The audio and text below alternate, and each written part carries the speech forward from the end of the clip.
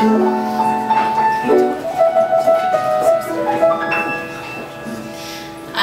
frequently told that I'm saucy. Lots of men seem to go for that type. A fellow will date me because he knows my assets don't need any hype. I know, I'm not easy to handle. I live life like I'm balanced on wire. I go off like a big Roman candle, then calm down like a cat by the fire.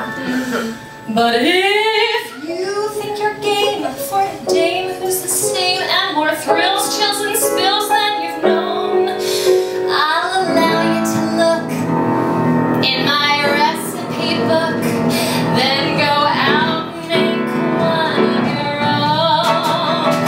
Take a sprinkle of sugar, a scoop of spice, a whisper of naughty, a teaspoon of nice, then pour in some bourbon and shake it up twice.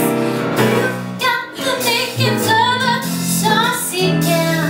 Take a tidbit of shameless, a dollop of nerve, a dash of audacious, and oodles of verve. Then wrap it in satin, you're ready to serve.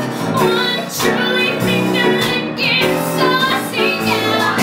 Throw in some hope for good measure, just a splash of high strung.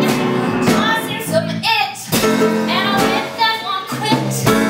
Then beware of her tongue.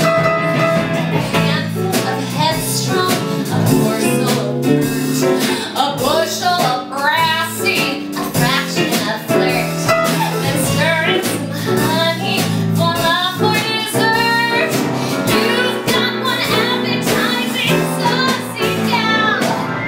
Well, this one over here looks like a real top chef. I can't tell about you. Are you shaved?